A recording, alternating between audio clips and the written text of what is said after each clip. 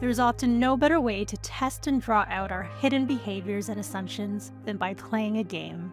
The money game helps us explore and manifest the habits and unconscious beliefs that determine our relationship to money and learn through both our individual experience as well as interactions and reflections with the wider group. We invited Susan Basterfield from Greaterthan in Aotearoa, New Zealand, alongside Samantha Slade from Percolab, to come to the Coralus Unsummit in Vancouver. There we hosted their biggest in-person money game session yet.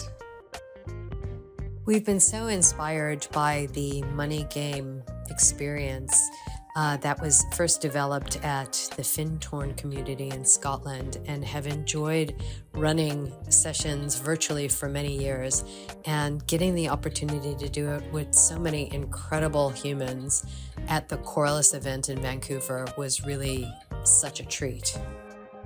Participants bring a meaningful amount of cash they feel comfortable letting go of, but that is enough to trigger their learning. During the money game, we played in several rounds with a group of up to 8 people, passing the money around in different ways.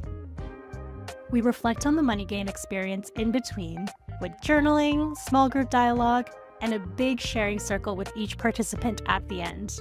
It truly is an embodied experience of feeling your money story come to life within. Here's what participants had to say.